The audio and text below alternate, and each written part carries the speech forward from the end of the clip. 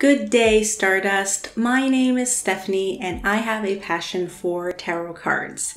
In today's video, I'm going to be highlighting the beautiful life of Pamela Colman Smith. I really wanted to do a video on her life, her contributions to humanity, and her beautiful spirit. I love the Rider-Waite-Smith Tarot Deck. I've been working with that tarot deck since I was 16 years old, and I'm currently practicing as a tarot card reader. And I absolutely love her illustrated tarot cards in that deck. I think they're beautifully designed in the arcana and minor arcana.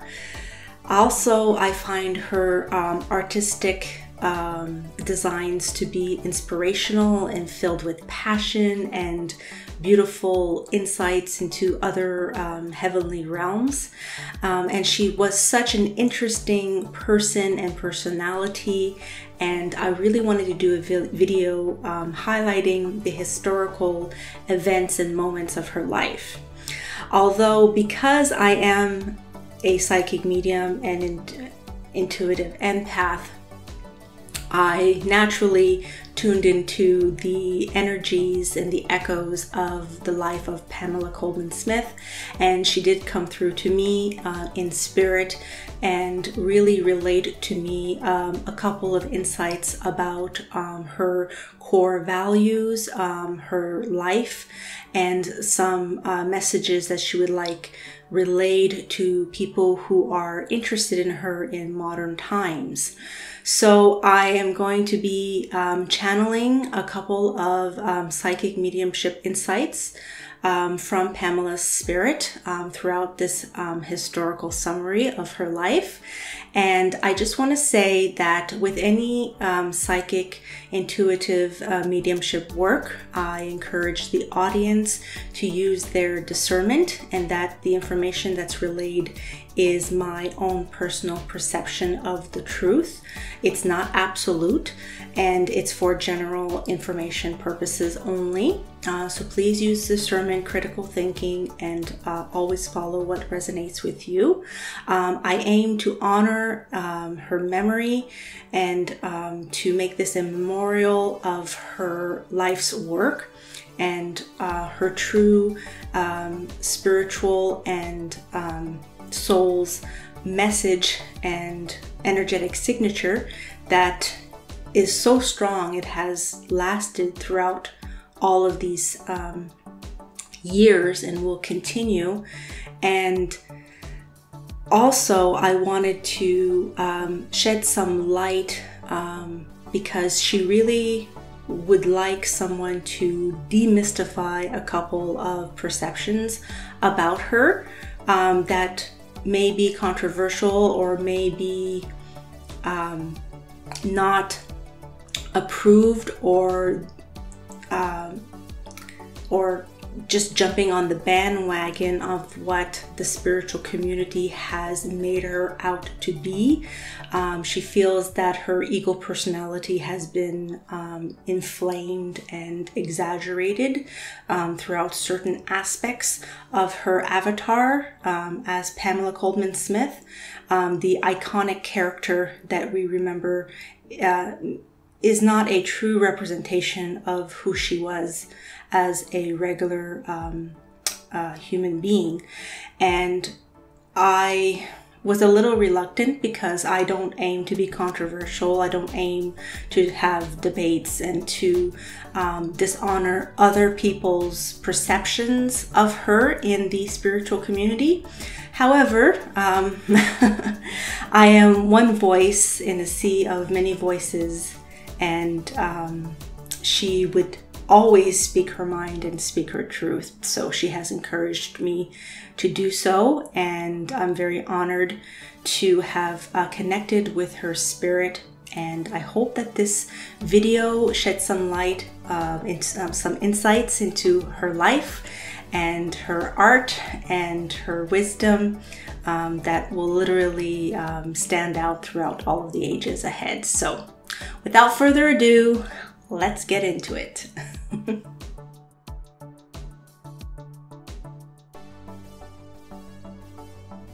Pamela Colman Smith was born in Pimlico, London, England on February 16th of 1878. Her astrological sign was Aquarius. Okay, so what we know about Aquarians, they are intuitive, they are artistic, they are innovators, they are leaders, they love being the center of attention, a little rebellious, very clever, very sneaky. Although social and humorous, at times, at other times, they can be kind of distant and withdrawn and almost apathetic with others. So it's really interesting that she was an Aquarius in her time, because in the 1800s, proper Victorian ladies pretty much had a structure and a predestined life path. However, Pamela did not follow traditional Victorian female roles of her day. So she was groundbreaking. She was rebellious. She was innovative. She walked her own path. But she couldn't have done that without the help of her parents. And this is what I wanted to highlight. Her parents actually were, in their own right, thinking outside the box. They were also rebellious. They didn't always follow proper social norms. They loved to travel and have adventure, and they were both very interested in music and theater and the arts, and that core essence of curiosity, imagination, artistry, drama, and joie de vivre really was stemmed from that passion from her mother and her father. And not a lot of people take the time to think that. So I really wanted to say that, like, as she's, you know, whispering in my ear, she's like, yeah, my parents were not your typical parents. I mean, yes, they did follow certain social norms of getting married and being part of a religious church. And I'll get into their actual faith in a little bit.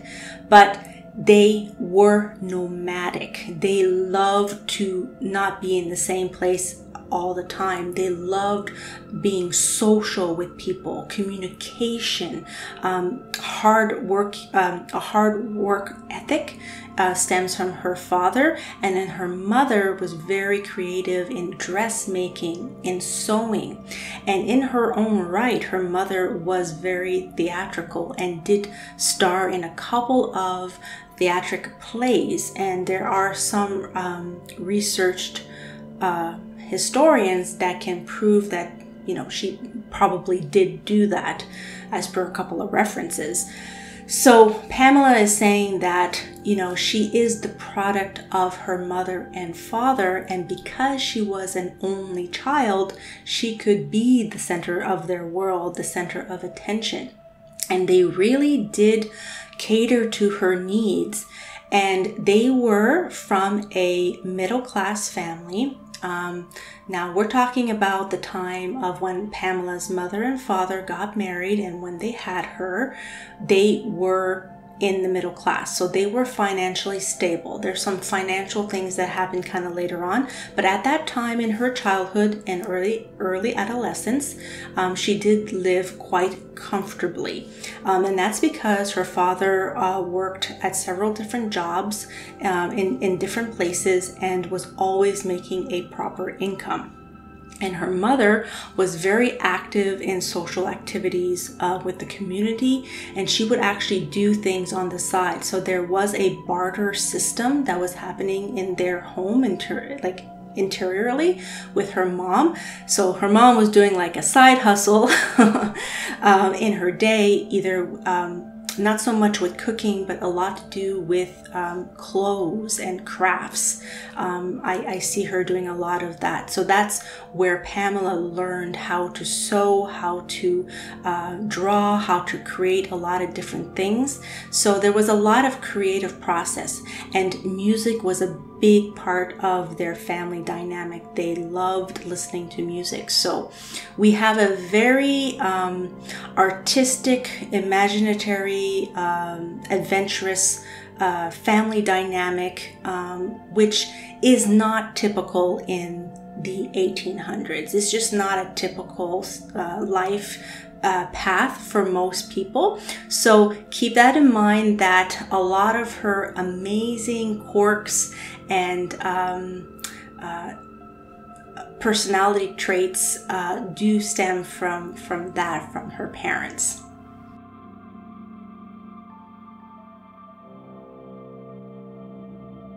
Because Pamela drew the tarot cards, I asked her if she would tell me which card represented her in different aspects of her family and life, to kind of tell the story in pictures through her amazing tarot cards. And she picked these cards, I didn't. So Pamela saw herself as a Page of Cups.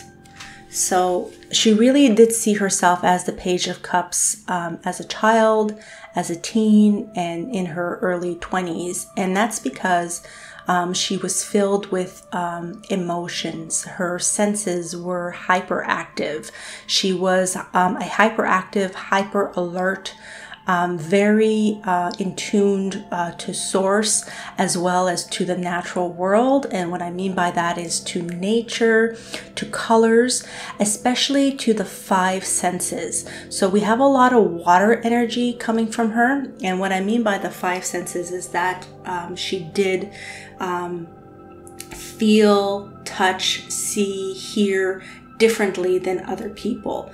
And she was able to be very intuitive in that nature, which was great because all of the divinely inspired fantasies and imagination that she was able to project came out in all of her artistic works, from costume design to her written work, to her artistry, to her theatrics.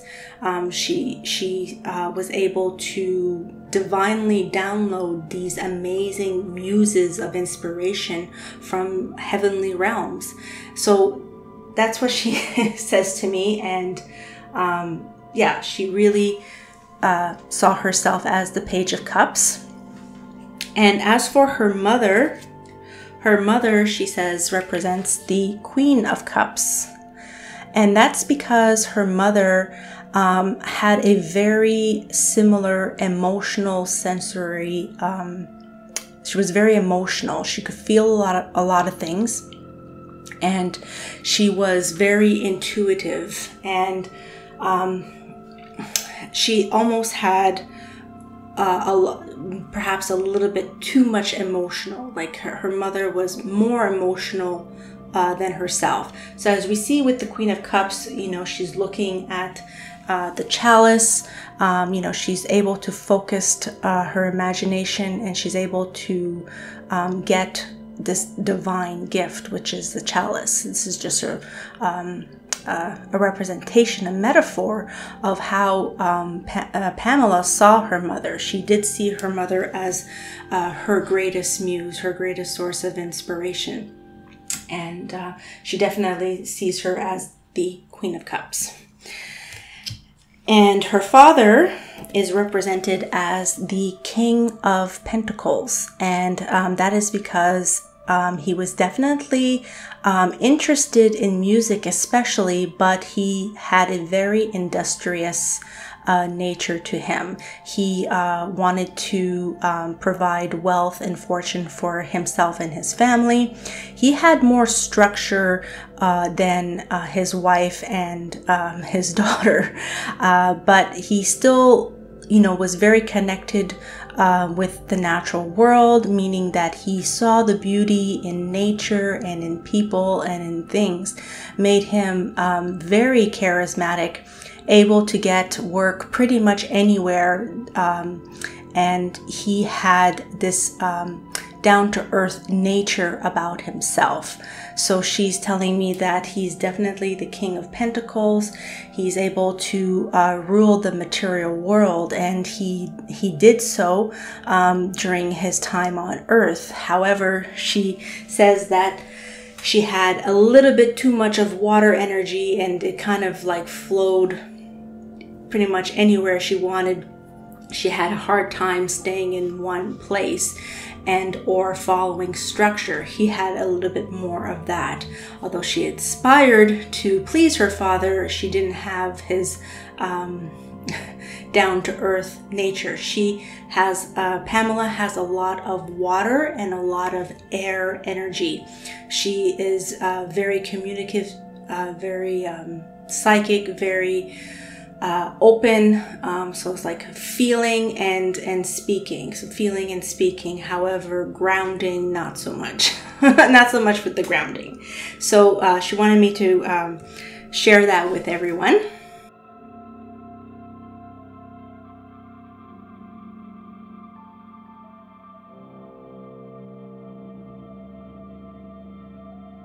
Researchers of Pamela Colman Smith have documented and mentioned that she had a very unique brain, and they coined this mental function as synesthesia. And synesthesia is when a person exhibits the ability to have the five senses, to experience them in a heightened state. So for example, when she would walk into a room that had beautiful music on, most of the time classical music, she could taste what that music tasted like. Or if she was painting, she could hear the music of that painting. If she was looking at something, maybe she could feel a certain emotion. So synesthesia is very interesting, that she could, taste colors, or she could hear music by painting. So all of the five senses, all of the visual, auditory, everything were mixed, intertwined with each other, and she could actually bring forth these vibrational frequencies that would manifest as a sensation. As I'm saying that, she says it's like the star. She doesn't know why she was born that way, nor did she question why she was the way she was. She knew she was unique, but she didn't really consider herself to be weird or anything. She just had these innate natural abilities to experience the natural world as well as the spiritual world interchangeably. She perceived reality in what I call a higher density, as a higher density being. And that is metaphysical in nature. But definitely the star is how she describes herself. Everything was a sensory experience, especially with colors. She could perceive colors from angelic and higher dimensional realms because she was in connection with her own source, her own divinity. In metaphysics, this means a lot of her chakras, especially her third eye and her crown, were already naturally open, and she was able to receive these divine images, but also to experience, the 3D physical reality, in my perception, as a higher density being. Everything was more beautiful. The texture, the smells, the physical realm was heightened. And the best way to describe it is to think, imagine, walking in walking outside and being able to see the actual energy fields and auras of the trees, of the animals, of the water, of nature, of Mother Gaia. Imagine having no filter. She didn't have a filter, so this is why she was able to perceive these beautiful things. And she lived a lot within her internal world. She tells me that she had a very real and internal fantasy world filled with imagination. She calls it the heavenly realms of thought.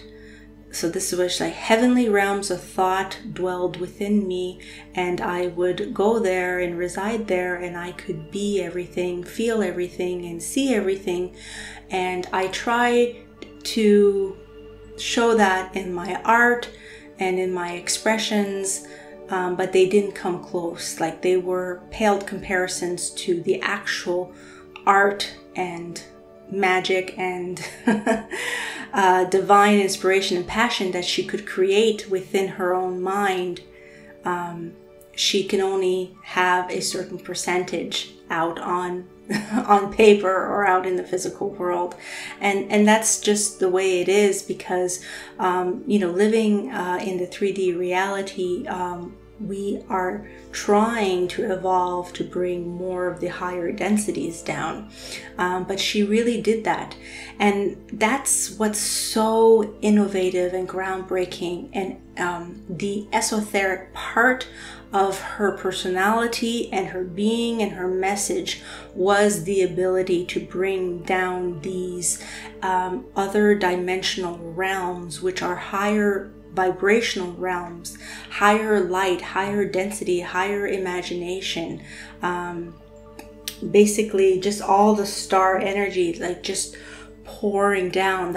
It was just, she was a conduit for that muse of inspiration from the divine, and she just gave it back to the earth.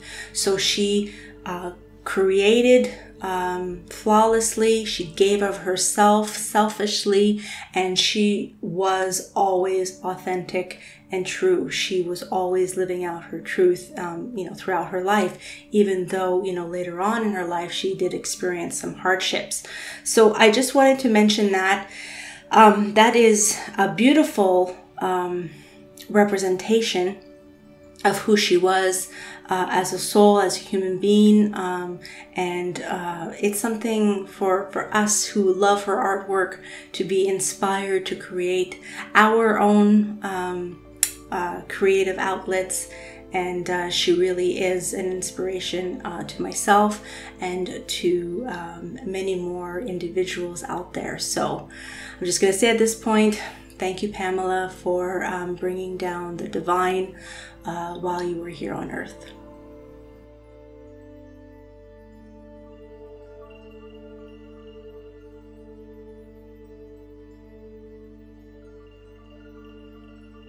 One thing that Pamela really wanted me to showcase in this video were her parents and her grandparents, and a little bit about her family tree, because all of the attention and the hype is focused on her and her artwork, as well as the commissioned tarot deck art of the Rider-Waite-Smith deck tarot.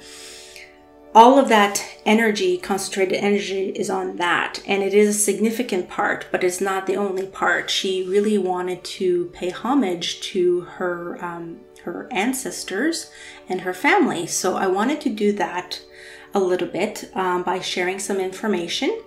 I apologize if I'm reading; it's difficult to remember all of the dates and the names. So Pamela's parents were married on September 28, 1870 in Greenburgh, Winchester, New York, United States. So they were brought together in the United States, and she says that her father was infatuated with her mother before her mother was, because her mother was significantly older than her father. historical records say she had a 7-year difference in age. So she was older and he was younger, and she was extremely humorous and flamboyant and extroverted, and he really was he fell in love with her joie de vivre,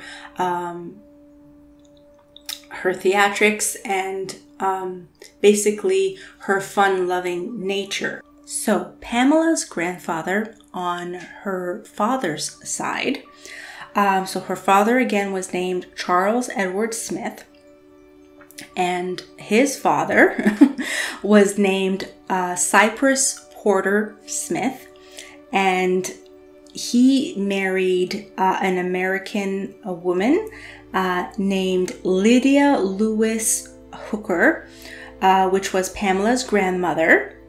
And so Pamela's grandfather was into politics, and he was the mayor of Brooklyn from 1839 to 1842. So this just gives you a little bit of the family dynamics. So again, her ancestors were really into service to the community, very political, very social, very community oriented, into social welfare. So this is the kind of like the energy behind that. So Pamela's parents were Charles Edward Smith, and he married his wife, Pamela's mother. Her name was Corinne Coleman. An interesting fact, she was the sister of a famous painter, Samuel Coleman, which I will in a moment showcase some of his artistic artworks and compare it to Pamela's artistic artworks. And you can see that in the family lineage, they were very artistic and both wonderful artists, and you can see that it was definitely in their bloodline to be artists and painters and creative souls. Let's take a look at Pamela Colman Smith's family tree, shall we? We see here Pamela Colman Smith, born the 16th of February 1878, in Pimlico, London, England. Her nationality was British. She also had a nickname called Pixie. She is known as a British artist, illustrator, writer, publisher, and occultist. She is best known for illustrating the Rider-Waite Tarot Deck, also called the Rider-Waite-Smith or Waite-Smith Deck, for Arthur Edward Waite. Pamela died on the 18th of September, 1951 at the age of 73, in Bude, Cornwall, England. Pamela's mother was named Corinne Coleman Smith. Corinne was born in 1834 in Boston, Massachusetts, USA. She is the daughter of Samuel Coleman Jr. and Pamela Lewis Chandler Coleman. Corinne had one sister named Pamela Atkins Coleman Howard and one brother named Samuel Coleman Jr. Her brother, Samuel Coleman, was an American painter, interior designer, and writer, and is remembered best for his paintings of the Hudson River. Samuel was one of the founders of the American Watercolor Society and served as the organization's first president. Samuel Coleman Jr. is Pamela's uncle. They shared similar artistic styles, as seen here.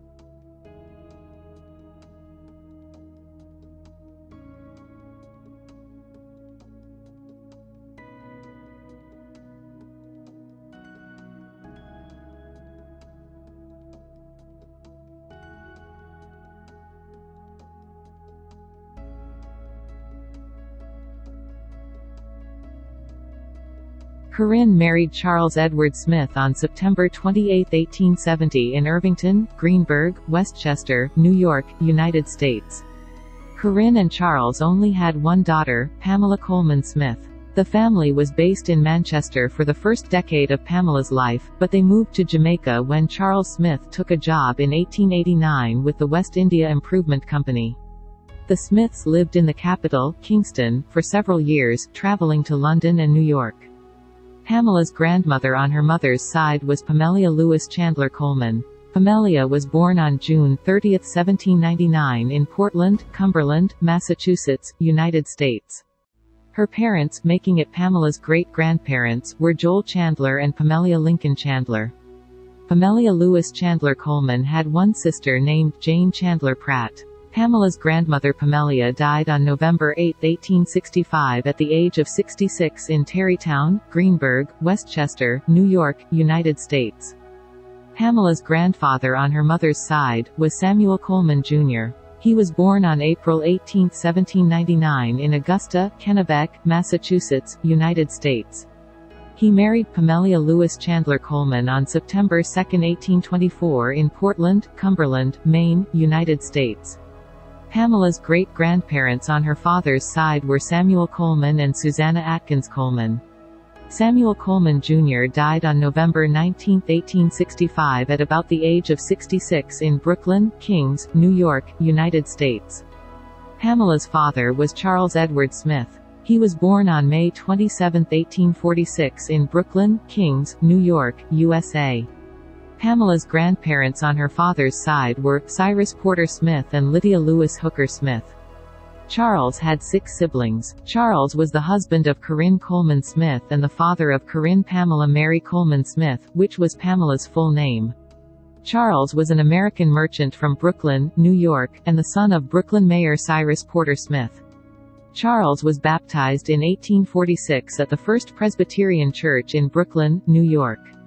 At the time of Pamela's birth in 1878, the Smith family was based in Manchester, England and lived there for about 10 years. They moved to Jamaica as mentioned before when Charles took a job involving the Jamaican railroad systems. They travel a lot, from the United States, to Jamaica, to England, several times. Charles passed away on December 1, 1899 in New York City at the age of 53. His death records gives his full name as Charles Edward Smith, occupation accountant. Charles passed away 2 years after his wife passing. Some say of a broken heart.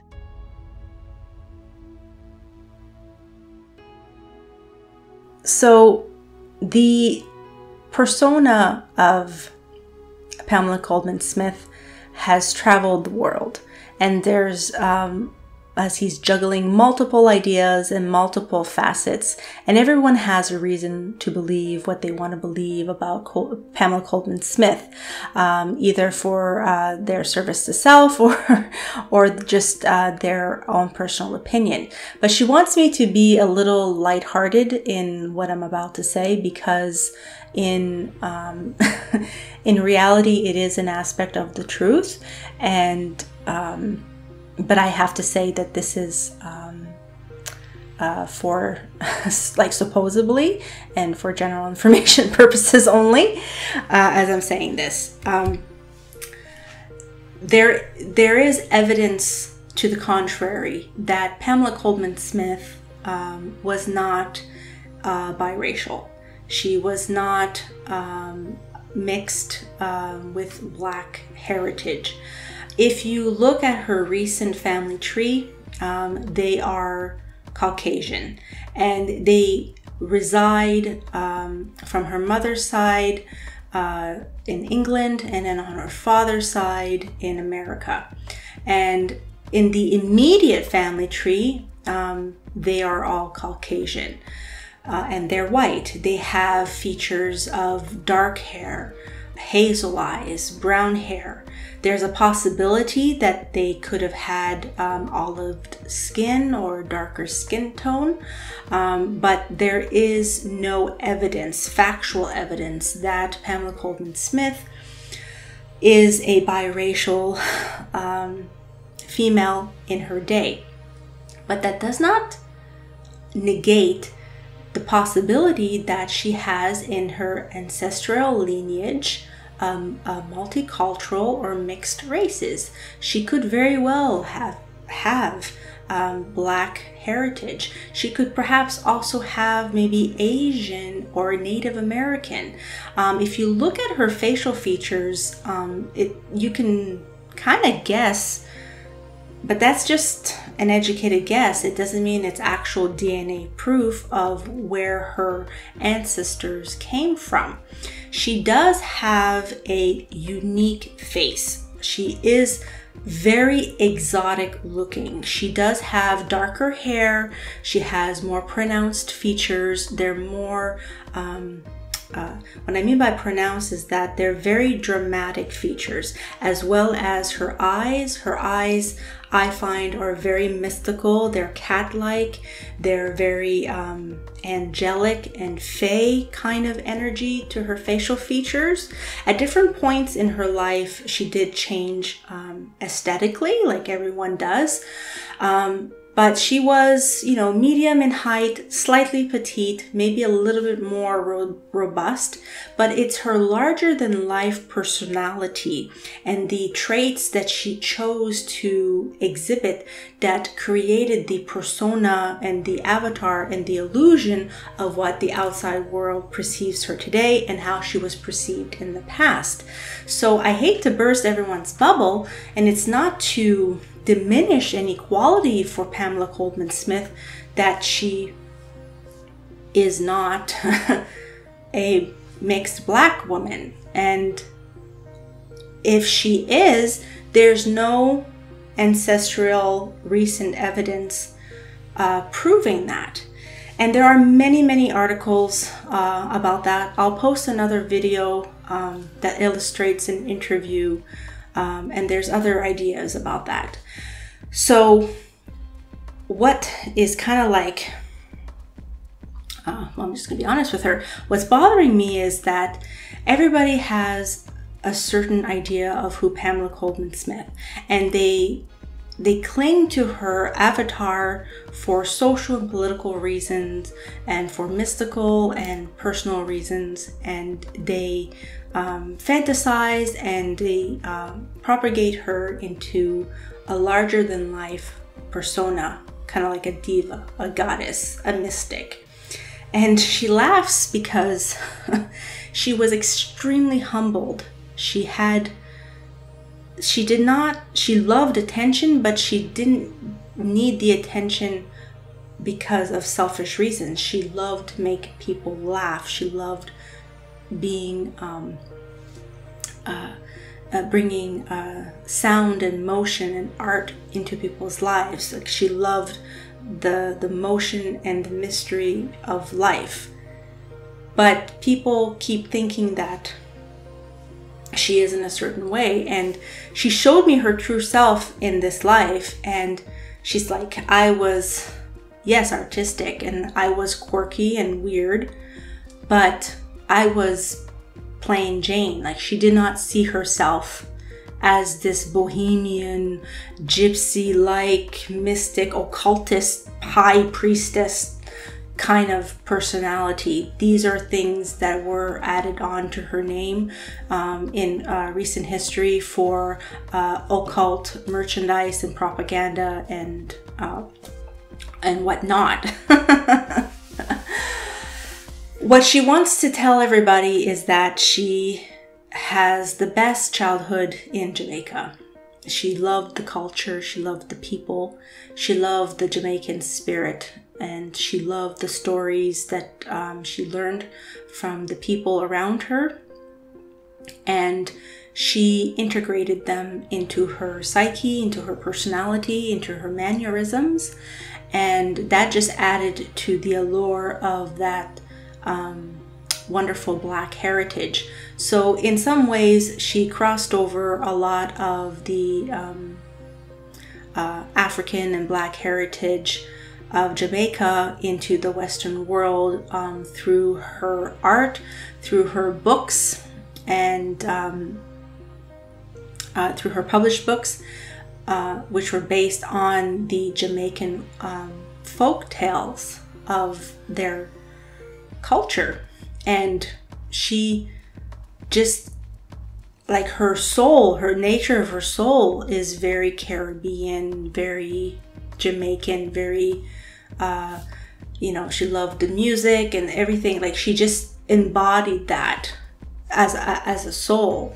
But just because her physical body didn't have their DNA, it doesn't take away from anything. So I hope that people will do the research themselves, see for yourself, and if you feel that, you know, that it's incorrect, then that's fine. At the end of the day, she really doesn't care what people thought she was. She really just cares about get to this channeled message, so I'm jumping ahead. There is actually just really one thing that she cares about, and it's more about how people perceive the world and art and life. It's less about her as a person. So let's continue. So when she was 14, 15, her family moved back to New York in America. And at 15, Pamela Colman Smith enrolled in the Pratt Art Institute.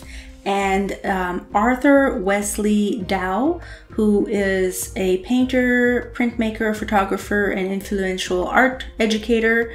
So Arthur Wesley Dow was the chairman of the Pratt Institute at the time and taught Pamela Colman Smith. And what she wants me to relay about this experience at the Pratt Institute was a couple of things. First, she's incredibly grateful for what she learned from her teachers. She really finally saw that she had a high stamina for the arts, and that she had a way with colors and drawing and painting that was exceptional in her discipline. She always outshined her classmates when it came to her artworks. When it came to her writing, she was a little bit more carefree and scatterbrained, had a lot of weird notions that were not recognized in the structure of that school discipline, and she kind of wobbled a little bit with that.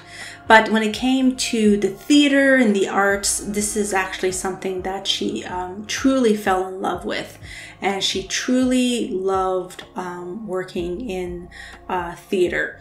But before we get to that, I wanted to let you know that Arthur Wesley Dow, when he taught Pamela Colman Smith as well as his other students, he made them learn Japanese block prints. So they had to take their initials and practice putting their initials in a Japanese character, which is a form of hieroglyph, like a Japanese character form. I don't think it's called hieroglyphs, but like a character form in the Chinese, like the way that the Chinese have their characters in their writing.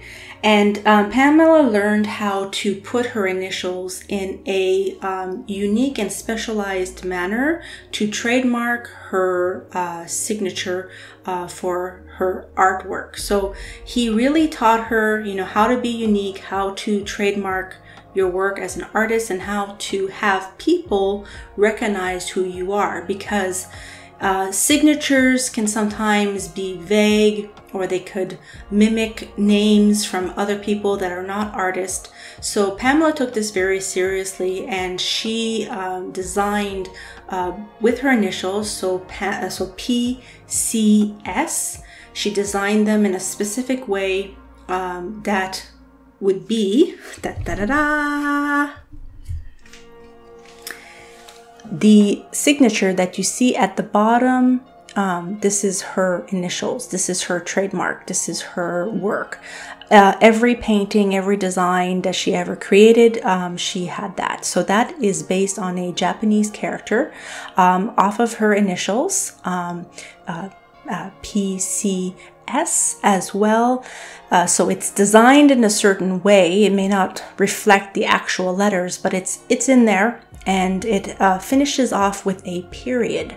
And the period has different interpretations, but if you look at language, and they were studying Latin at the time, and the way that periods kind of like end sentences, it is said that it means to complete a final thought, or this is the end. So it is said that Pamela put a period to illustrate that this is who she is, Pamela Colman Smith, in her artistic work. It is my complete thought, and this is the end. Like, I am whole, this is it. I'm not sure if that's 100% true, but that is what they say it means. I think it's absolutely unique and beautiful, and I really wanted to share that with people because maybe you never noticed these amazing little symbols that is literally everywhere in her work. So, just to show you again. Just love that. There you go. The Magician. So what were Pamela's parents' belief systems and what did Pamela believe in? So I just want to say that there's no historical evidence as to exactly what they believed in. But what is known is that they did practice Swedenborgianism.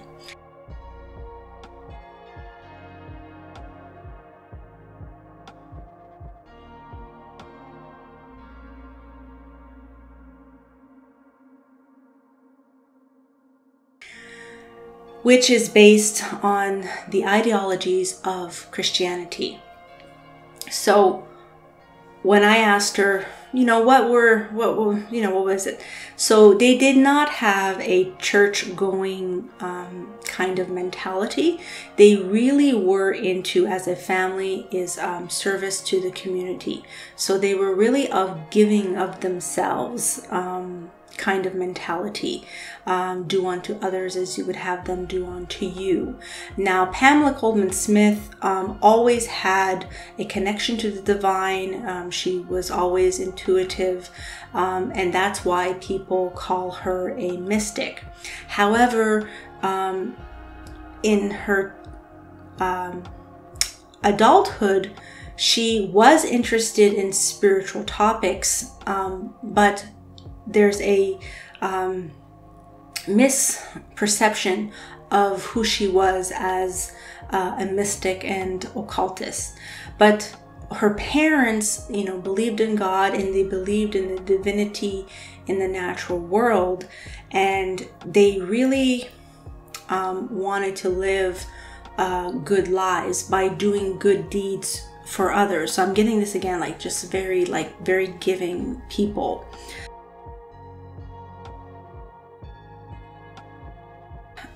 Pamela was still at the Pratt Institute. Her mother did pass away. And when this happened, this changed her world. So she wanted me to show the tower. Basically, she was caught off guard, and everything that she knew would change from this moment on. She was at the Pratt Institute, so she felt an enormous amount of guilt for not being with her mother when she passed, and her father was never the same after that.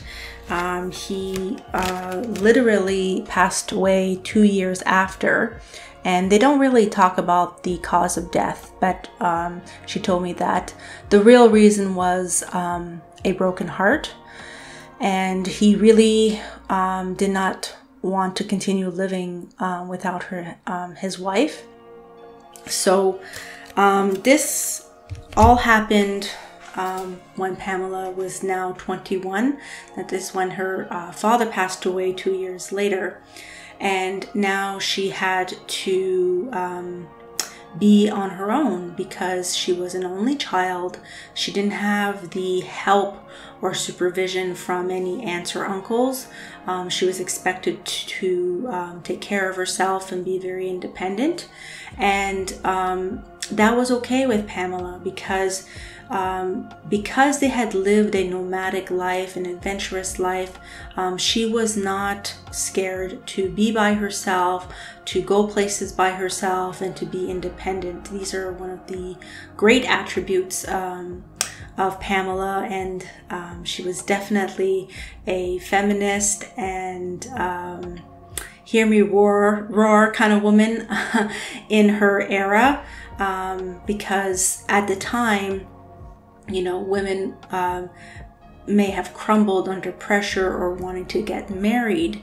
So Pamela Colman Smith did not rely on any man. She did not have relationships or get married. She had a will and desire to just, you know, continue living her life. So that's what she did moving forward. But because the Pratt Institute had too much rules, too many constraints, she just couldn't follow them. And this is not in any historical documents. This is just what I intuitively picked up on the energy. Is Pamela was on the spectrum. She had a form of autism, and this explains a lot of the erratic or odd or quirky behaviors that she may have displayed throughout her lifetime. And there's no way to prove that, but the way that her mannerisms, or the way her brain functioned was different than the people of their day in mainstream society of its day. So, you know, she does confirm that with me. She says that she did have a little bit of something, like a touch of something, but she never really paid it. It never fazed her. She never paid attention to it. She just persevered. You know, all of these things that make her unique actually amplified her amazing artistic abilities, and she was really able to shine after she left the Pratt Institute because she just could not follow that structure. And she had the call of the wild for her. She wanted to travel, and in order to travel and to make money and to take care of herself, she joined a theater group. This was the absolute best opportunity that presented to her, and she says to me that as an adult, so as a child, her days in Jamaica were her favorite, but as an adult, from that moment, like 21, 22, 23, when she was traveling with the theater, those were the happiest moments of her life, where she was at the peak of her game. She says, like, I was liked by everyone for my eccentric personality, and I could do anything and create anything, and I had everything that I needed, and I didn't need more. And this was really the best moments of her life, because she gave 100% of herself to the theater group. Her time, her money, her energy, her inspiration, her imagination, her artistry, when it came to costume design, set design, you know, creating a show in the theatrics. She was top notch. And in social circles of that time, she says she was really popular. This is where she was really well liked.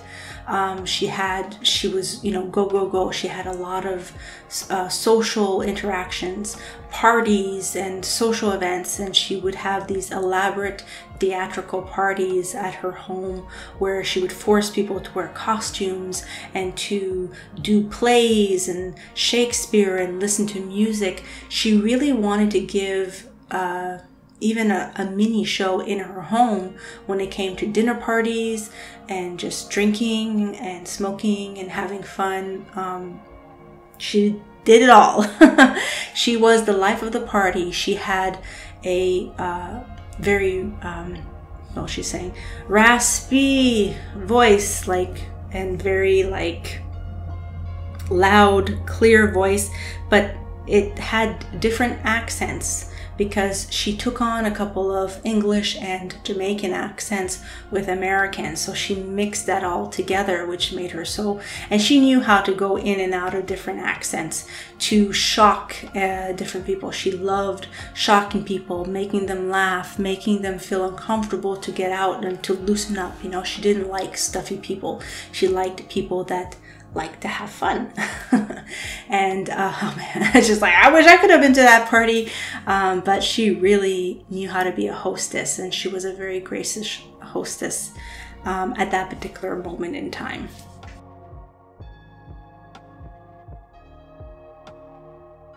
Now we're going to talk a little bit about the theater group. So historically, the theater group was called the Lyceum Theater Group. And this is the tarot card that she wanted me to pick for describing this group. So this is the Three of Pentacles.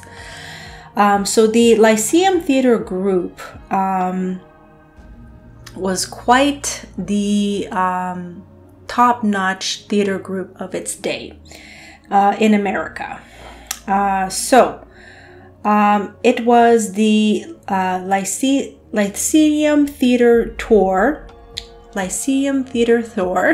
tour, and came back to London with Sir Henry Ivering and Ellen Terry, and they were both part of the Lyceum Theater Group.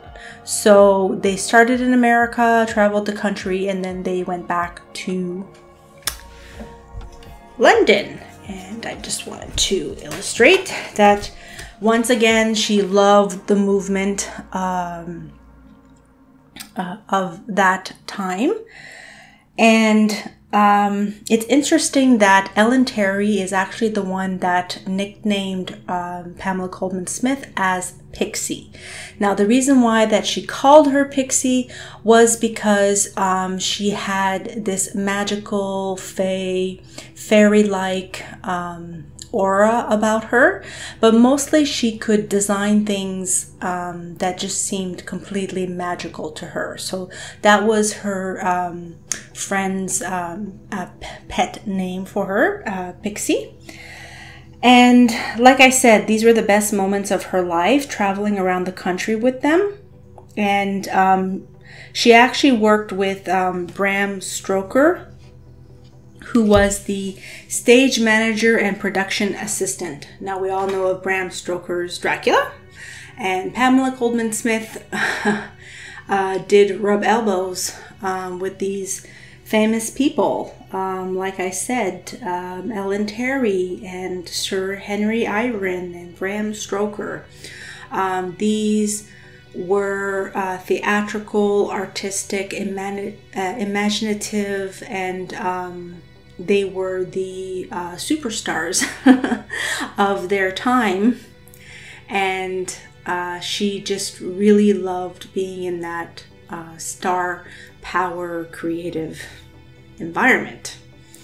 I see her very, very happy to be part of that.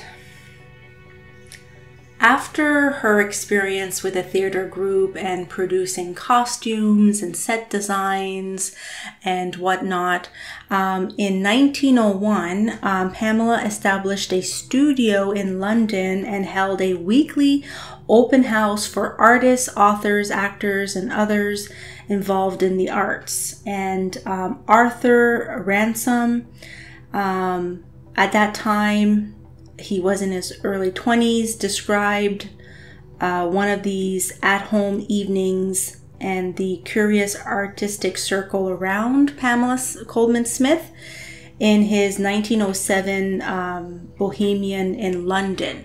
So she had a very eclectic circle. She was, what we would term sometimes maybe a beatnik or a hippie, but she was basically in the artistic community in London's time, which was eclectic. It wasn't mainstream, and it attracted different types of personalities. So this is the sun, and the reason why that she wanted me to choose this card was because her pride and joy was definitely her published books.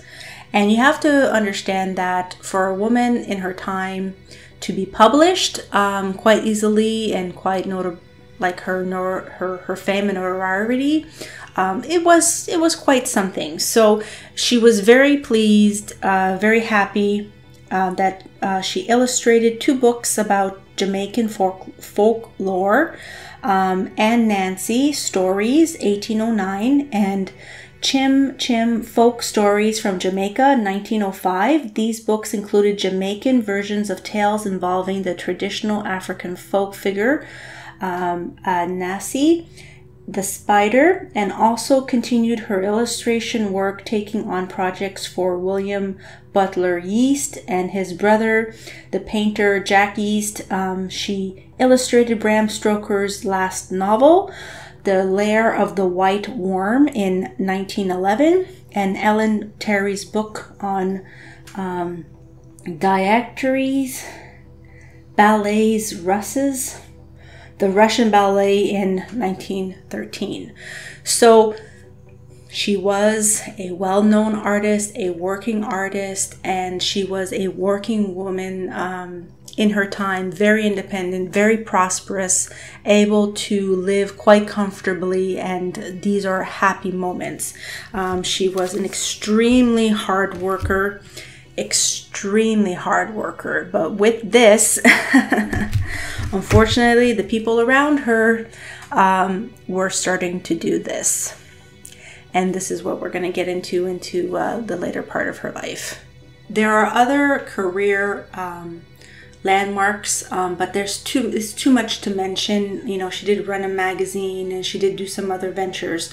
But one thing that is good to note in a historical aspect is in 1907, Alfred Stengels gave an exhibition of Smith's paintings in New York at his little galleries of the photo successions, also known as Gallery 291, making Smith the first painter to have a show at what had been until then a gallery devoted only to photography. Now, in the early 1900s, photography was the new media, but you know, paintings were still recognized as being the original art, but he chose Pamela Colman Smith to be the featured artist. So that is a big thing, you know, being a woman in her station in life, she was recognized and she was well accomplished by her peers.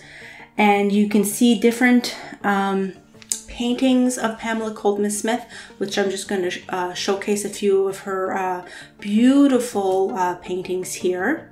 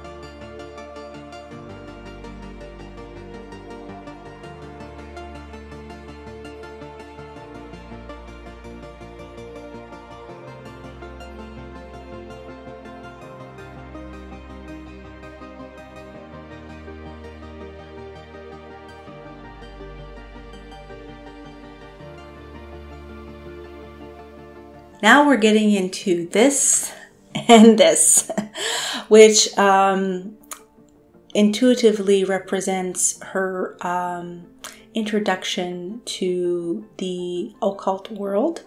So through these artistic circles, it is said that Yeast introduced her to Waite, Arthur Edward Waite, of a Golden Dawn member.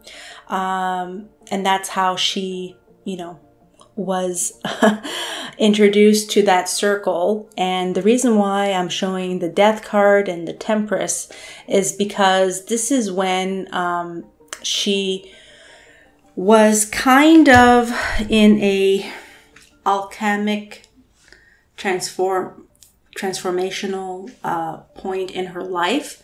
Like I said, she was very open, very innocent, very pure. So try to imagine a talented, unique, beautiful woman with so much potential. Okay. And here comes along, you know, a esoteric order, predominant by men. However, there was, I believe, 9 or 7 women initiated in the Golden Dawn. And she wanted to learn some new philosophical concepts. However, as I'm asking her, like, what made you, like, what made you go down this road, you know? And basically, you know, it's this, the Two of Swords. And she follows blindly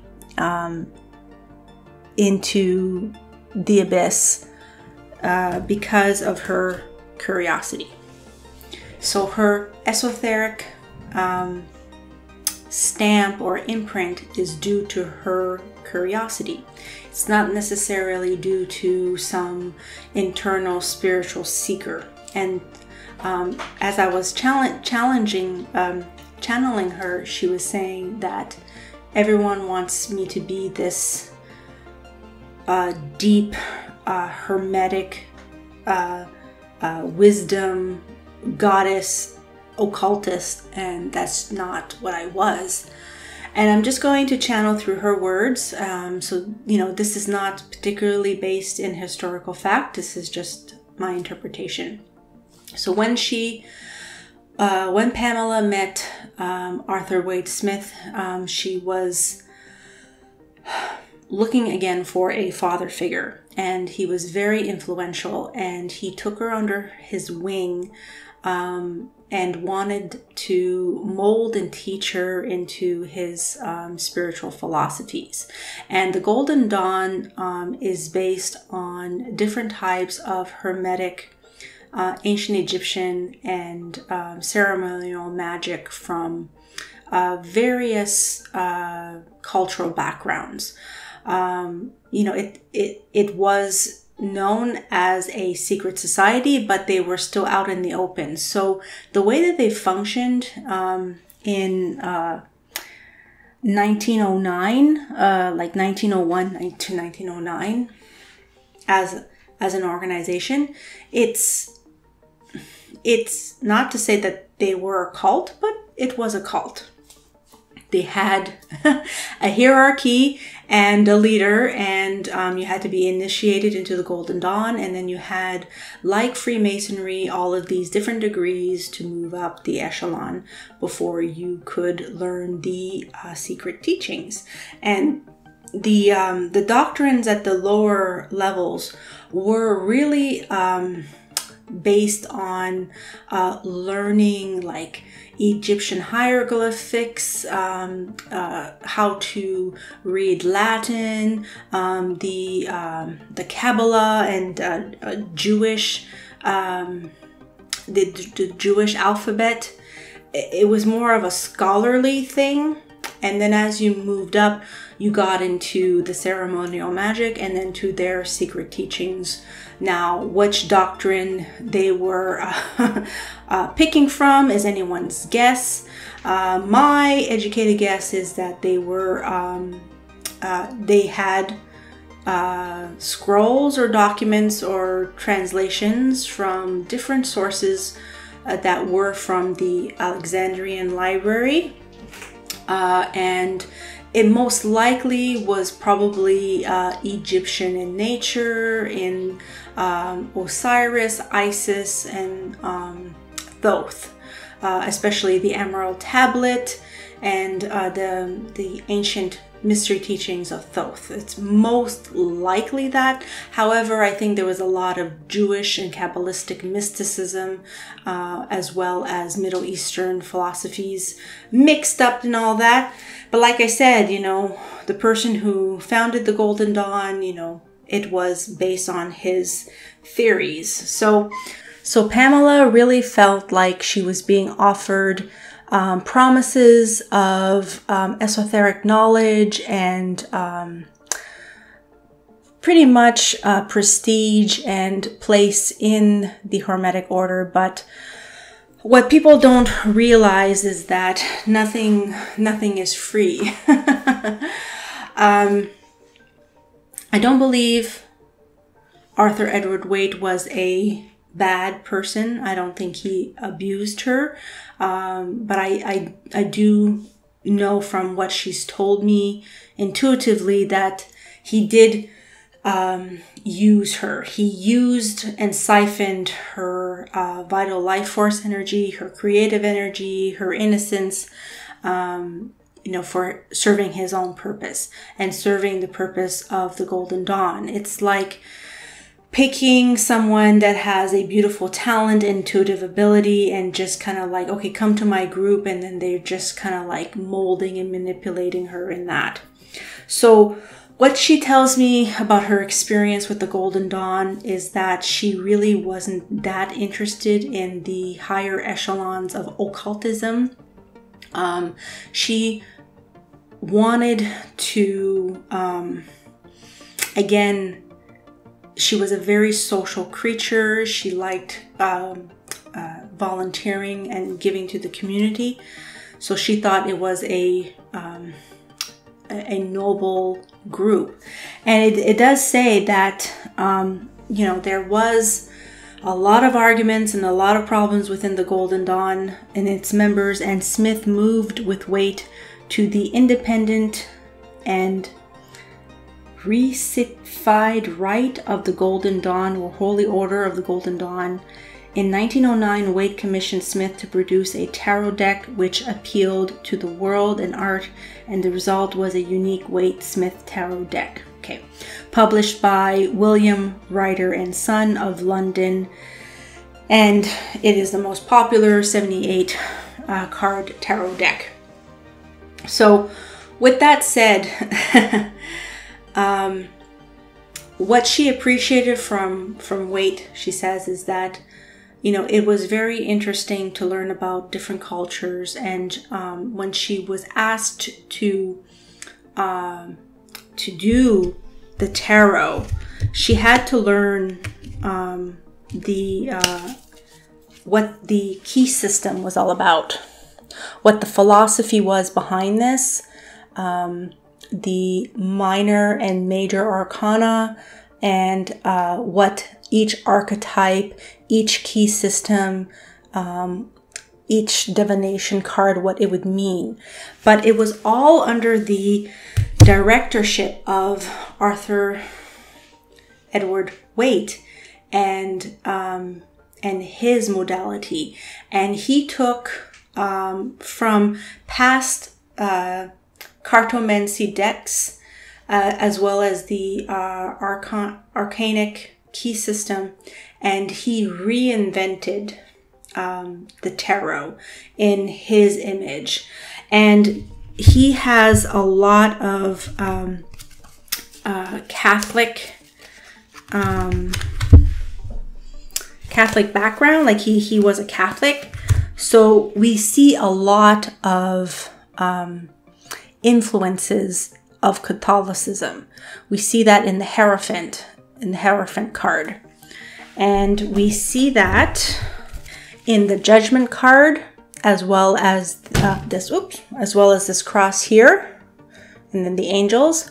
So there's a lot of Catholicism and religious background in these arcanic cards. In the High Priestess, we do see the images of the Golden Dawn with a bit of the Masonic Lodge imagery with the white and the black pillars. So we see that here. There's a lot of mysticism. So Waite directed Pamela as to how she was going to draw each of the tarot cards. And she took inspiration from looking at different Kabbalistic writings, and this is where she studied a little bit in regards to mystery teachings and whatnot. So she's not really telling me that she was a student of magic. Oh, this is a good one. That's the Lovers, which Waite specifically made it like Adam and Eve. Again, another reference from the Bible. So, you know, she is carefree. And this also represents the hero's journey and the different archetypes and astrological archetypes throughout the numeric system. So you know, when she was trying to, you know, draw all of these cards, you know, he really gave her creative freedom, but he was always hovering over her shoulder and really wanted it to look in a specific way. So she is telling me that she could draw the way she wanted. However, it was based from his perception. So you have to understand that although these cards are beautiful and they have an esoteric meaning, it doesn't come from the imagination of Pamela Colman Smith. It comes from the imagination of Arthur Edward Waite. And people don't like that. People like to, you know, think that she is the one that, you know, is the high priestess behind all of these magical cards, and that's just not the case. She was a brilliant artist. She interpreted his vision very well. He was very pleased with her artistic interpretation of how he wanted to visually, because he wanted to visually showcase a tarot deck to be used for divination throughout the world. So that in itself is very innovative, and Pamela did admire him on many different levels as mentor, as teacher, as father figure, and as friend. But, you know, he did take advantage of her, and so Pamela Colman Smith received no royalties from this published tarot. She was paid very little money, a flat rate, and at the time, she thought that that was okay because she really did not expect this to circulate. She did not expect these cards to circulate around the world for years and years and to reach such height and fame. It really, at the time when it was published, she actually thought it would just be another type of fortune-telling parlor game, because you have to understand that the people were not really into occult things. When you had cards, it was mostly for parlor games or to have fun with your friends and at parties as parlor tricks and things like that. It really wasn't, oh, I'm a psychic medium, and or you know, like the gypsies and fortune telling and all that. It was taboo. It was not really mainstream yet. We're not at the point of the 60s of, you know, the 60s and 70s, and the hippie movement really you know, brought you know, psychedelics, spiritualism, yoga, the East, you know, brought the Eastern philosophies to the West. That's when we had the break in consciousness of spiritualism.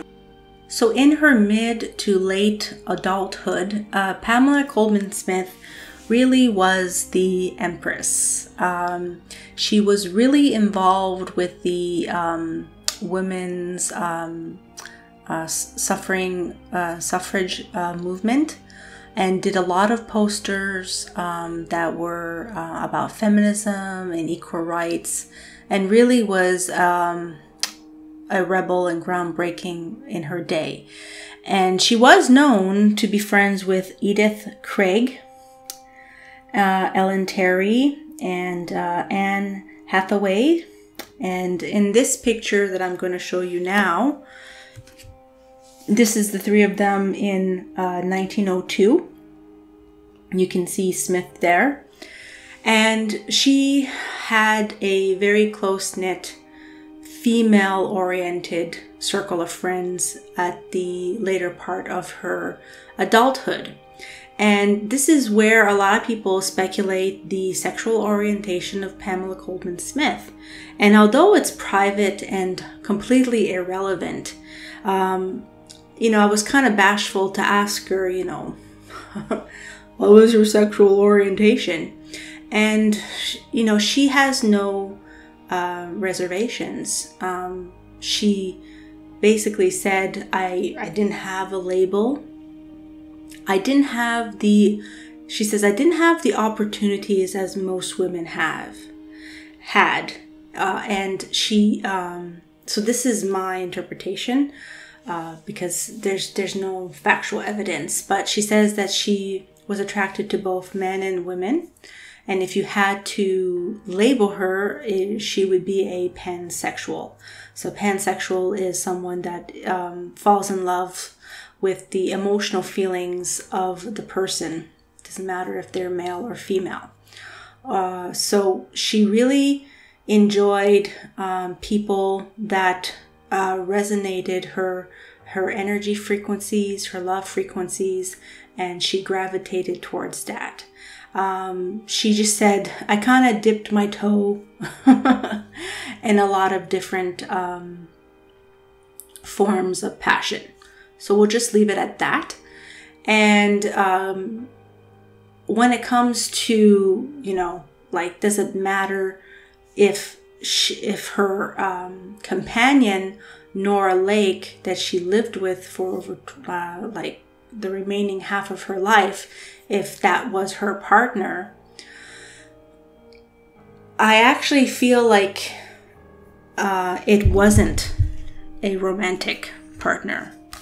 It was kind of like two women in a situation where,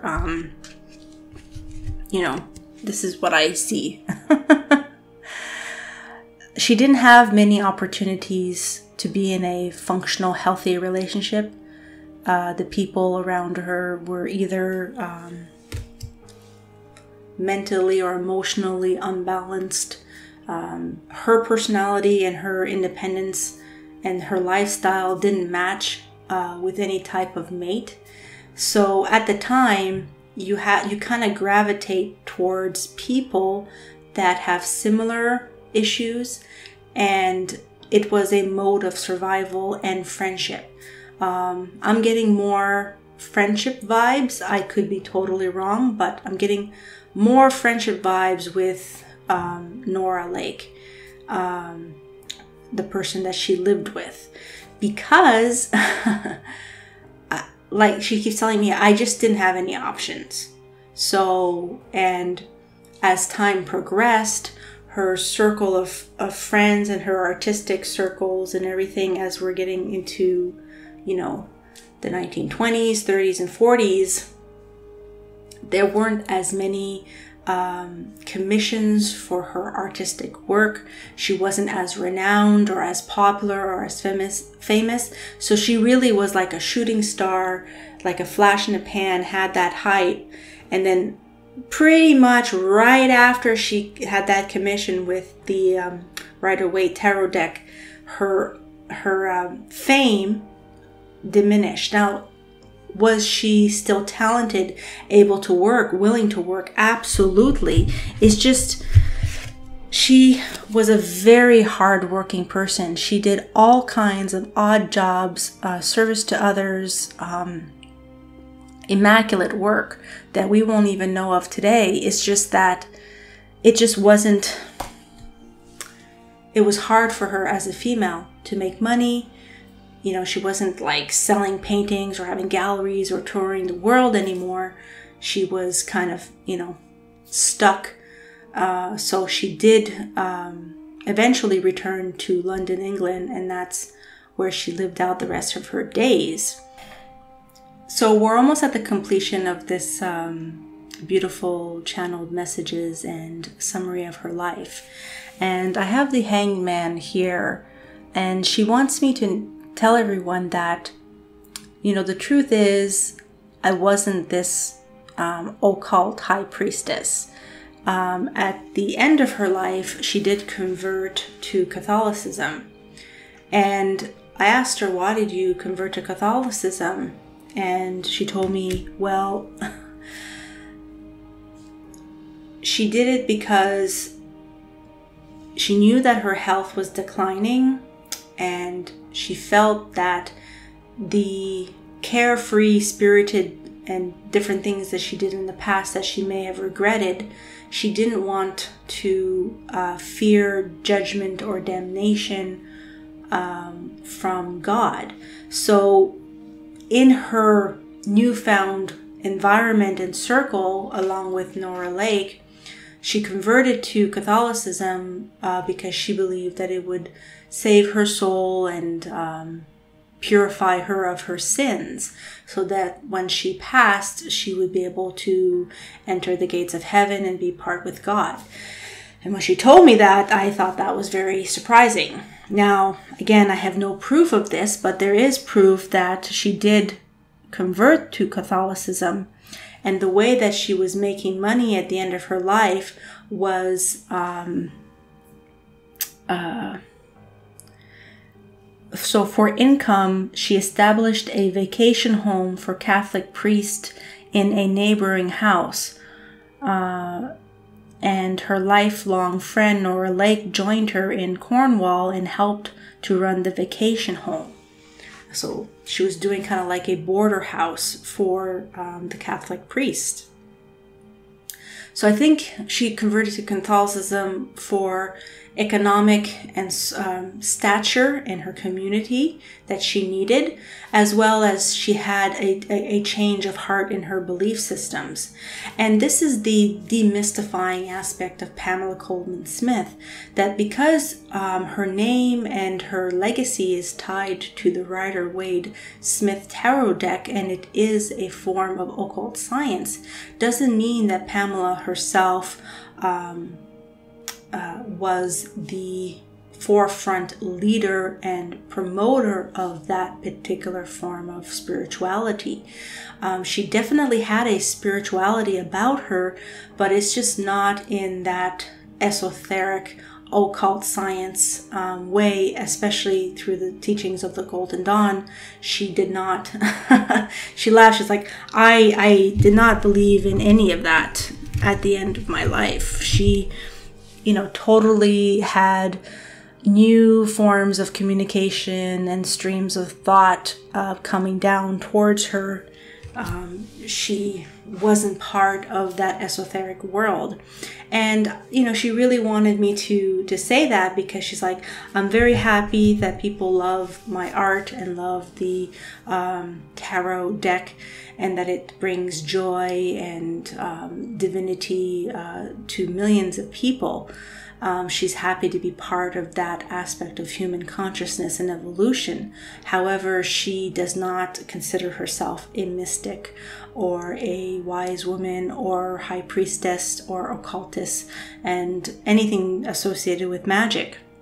She's extremely selfless, pious in nature, different archetype at the end of her life than how she was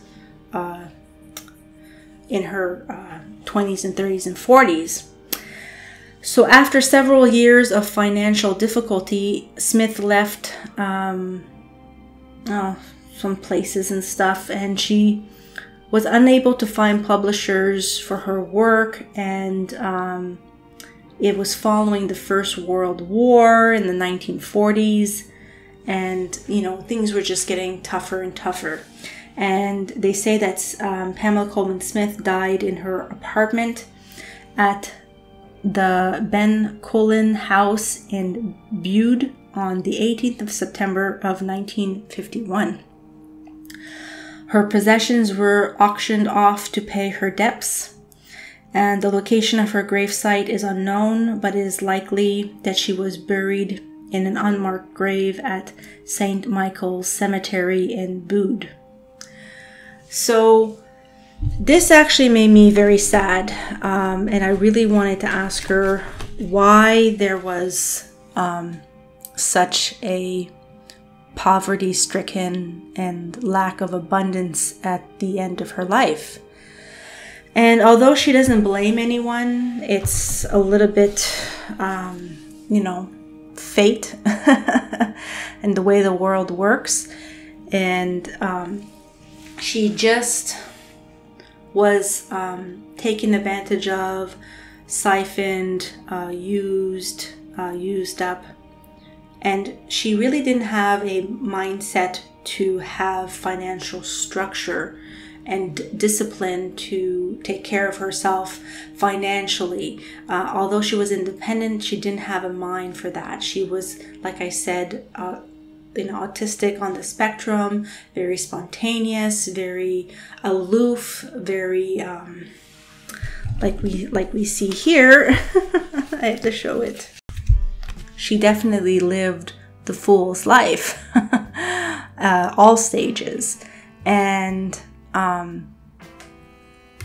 that's just the results. It's not because she didn't do good deeds or she didn't have the talent. It's just she didn't know how to market herself, how to establish these organizations for financial success to be abundance. And because she never got married and never had children, there was really no one to take care of her. So she really relied on the kindness of her social circle. And like I said, with Nora Lake, being the same kind of woman, independent, not wanting to rely on the institution of marriage for material success, they leaned on each other to try to survive in a male-dominated world. And then at the time, a world war. So it's in the First World War. It was very dramatic times, and she is said to have passed away from heart disease. And when I tune into her death, it's just, she just didn't have any more vital life force or passion. And so it was all like in the heart. Again, she's very water, very emotion. Everything that she experienced in her life was through her heart. So of course she would pass because of a failed organ, which is the heart. And I got almost into tears when I was asking her why does she have an unmarked grave? There are different reasons for having an unmarked grave. Most of the time it's because people are, they're like nuns and very selfless, and they don't want any recognition, like they don't matter in life. It doesn't matter, like my passing doesn't matter. It could have a little bit to do with financial reasons, but I think she had enough connections because she still knew of relatives. And I said, like, you could have had at least some form of marked grave, but there was a very heavy sadness when she passed. And she literally felt like a wind, like a leaf in the wind. And who would notice the leaf blowing in the wind anyways when she passed? So she didn't really care. Like, she thought that she didn't have much purpose. So that's why she had an unmarked grave. People might think it's because she didn't have enough money, but there was enough finances to put something. She just was doing it out of a feeling of, I don't need to be recognized. I lived, I died, and that's it. No one needs to worry about me anymore. Which, is really sad because, at the very least, there were still members of her extended family that recognized her, that could have recognized her or honored her. Both her parents had marked graves, and I think it would have been a good memorial for her to continue that legacy, but it just wasn't done. I'm a little surprised that Nora Lake did not see to that. I'm not 100% sure why that was the way it was. And it's an interesting dynamic, those two. There's a lot more to be uncovered about their relationship, but I will leave that to your imagination or your intuition of their true physical and spiritual bond as soulmates, as companions, as partners. So Pamela really would like people to detach themselves from distraction and the commotions and the worries of the world, and really try to tune in to artistic vibes, imagination, your fantasies, your imagination, and really try to connect to divine heavenly realms of thoughts. This is actually something she says. She's like, I was a conduit to the heavenly realms of thought that flowed through me, and she really wants people to experience that. So you can try to experience that by visualizing or meditating on a couple of her art pieces. I'm going to do a couple of videos that are going to showcase her art. My goal and my aim is her message of trying to tune in to your 5 senses. And the best way to relate that to the modern world is like someone would try to tune into ASMR videos. ASMR videos are triggers within the brains that give you tingles or soothing sensations. And basically, you can get that with sound, by hearing sound, but you can also get that visually. And there's different mediums of that in ASMR communities on YouTube. But what I'm trying to cross over with that is that sensory sensations and heightened sense of awareness is what she is encouraging people to tune back into, because it's a natural ability that we all have.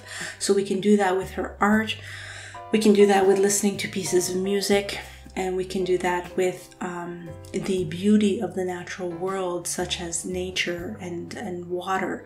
So she really wants to tell everyone that we are all divinely beautiful creatures of the divine with unlimited potential of creative abilities. Don't let anyone stop you or drag you down. Just be yourself, be authentic, laugh loud, be dramatic, do what you love, follow your bliss, and don't stop yourself from experiencing the divine world. And she's just saying, like, if people just try, they can taste colors. If people just try, they can hear music when they draw or when they write. They can have these higher density, angelic, magical realms part of their physical reality in this 3D holographic matrix. And yeah, so she really does see herself in a different way in the afterlife than she did in real life. I'm just going to end this by saying that she is really surprised that there's so many women that are thinking about her and channeling her and really honoring her memory.